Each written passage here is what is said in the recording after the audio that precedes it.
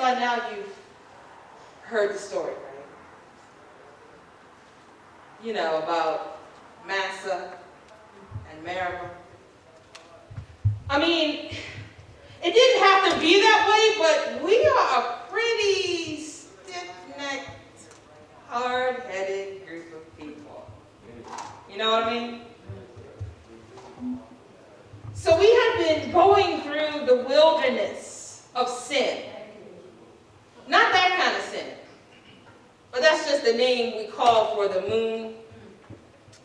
And we have been traveling from place to place at the Lord's command.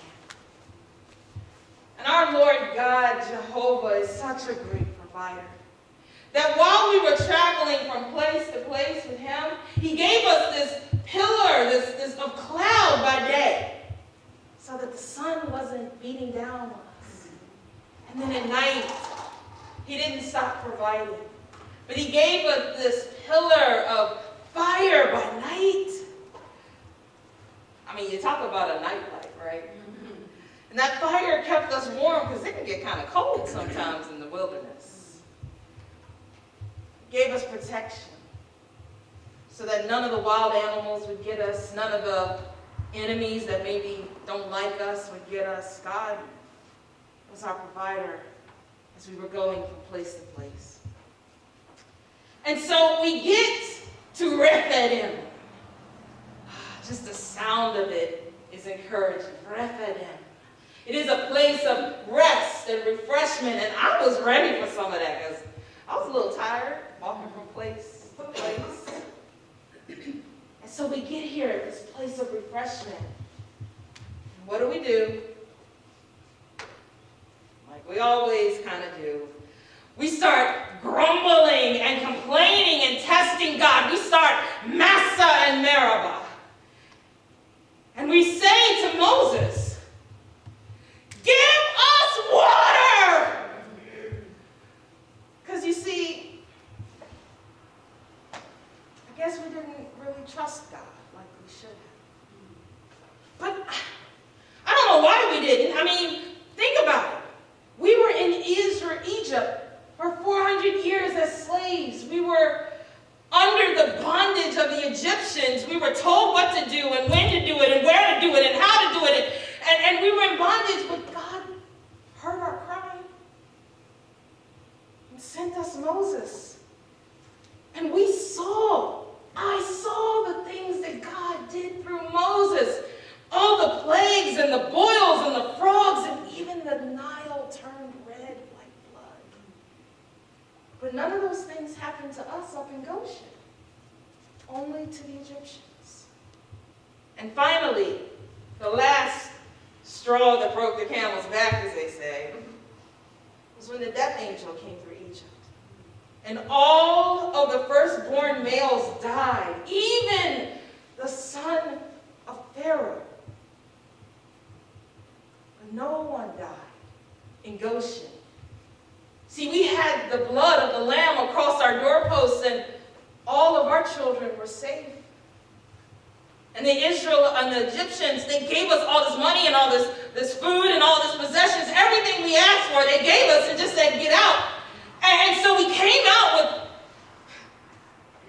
with everything we wanted. And then we got to the Red Sea. And all of a sudden, Pharaoh's heart was hardened and he didn't want us to leave. And so he brings all of his chariots, and they look good. These are powerful chariots, and they're coming down on us, and the Red Sea is before us.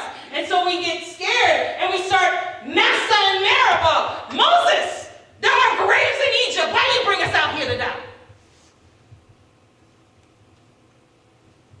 Moses cried to the Lord, and then he took his shepherd's staff, and he held it out over the water, and the water parted.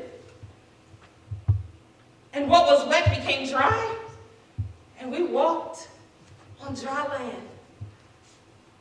And when we looked back, Pharaoh's army started coming behind us. The waters closed. We were safe. Our Lord God, Jehovah Jireh, provided again. So we're continuing on our journey. But all the food we took out of Egypt, well, we ate that up. All the water, that was gone. And we started Massah Meribah. We started grumbling and complaining again to Moses and to God. Oh, we're so hungry, there's nothing to eat. Once again, God was gracious. Lord provided manna, which we said, what is this? But it tasted like sweet honey cakes. And at night, he would bring us some nice, juicy, fat quail. Nothing like a chicken dinner. God provided. But we have short memories. And so we're here now at Rephaim, place of refreshment, and there's no water. There's no water, and we're thirsty. Not just a physical thirst, like I want something to drink, but we're thirsty for the old ways. It's like our world has been changed upside down, and we're thirsty for the way things were. Yeah, we were in bondage and we were slaves, but at least we knew what to expect. At least we knew we could count on one another, and we knew what we were going to get or not get. But this new lifestyle, this new normal, we don't know what to expect. Each day is different. Each week is different. We don't know if we're going this way or that way. It's just as the Lord leads. And we're just thirsty for some normalcy, for what we're used to. So we cry out. I mean, I was wondering.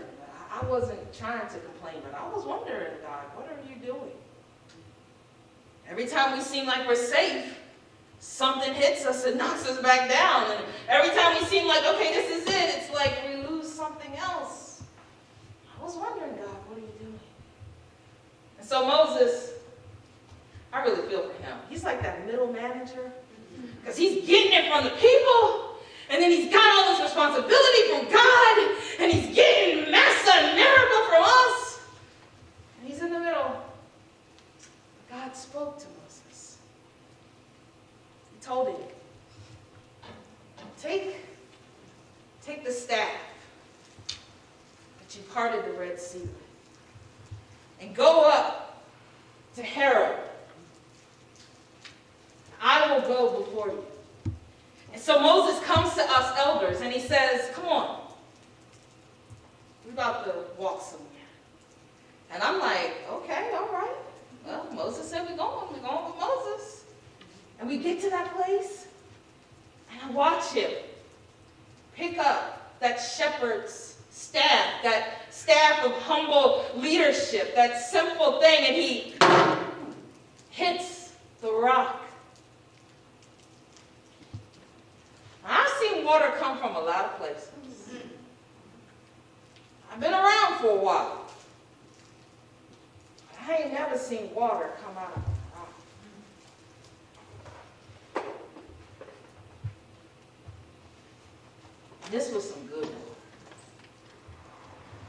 And it quenched our physical thirst. I hope it also shows us that we can trust God. I know one thing. The next time we are facing a challenge, next time we're facing some lack, I'm not going to remain silent. Because instead of being known as Massah Meribah, this place could have been known as the miraculous providing, the place of God's glory, where the faith of the people will match the manifestation of God's promises. But instead, it's known as the place of our grumbling, complaining, and testing of God. I can't be silent anymore. I need to pray. Pray for Moses, because he is that middle manager in the middle. I need to speak up to the people that I have influence over. When I hear them grumbling and complaining, let them know, but hasn't God done it for us in Egypt? Didn't God do it for us at the Red Sea? Hasn't he provided through the wilderness of sin? If God did it before, he can do it again. I need to say something. Lord, forgive me for not saying something. So that's what happened at Rephidim. I hope that when you come to your place of rest, God brings you through that wilderness, that you won't doubt, that you won't fear, that you won't Massah Meribah to God, but that you'll lift up a prayer of faith, that you'll lift up a petition, that you'll remember what God has done before.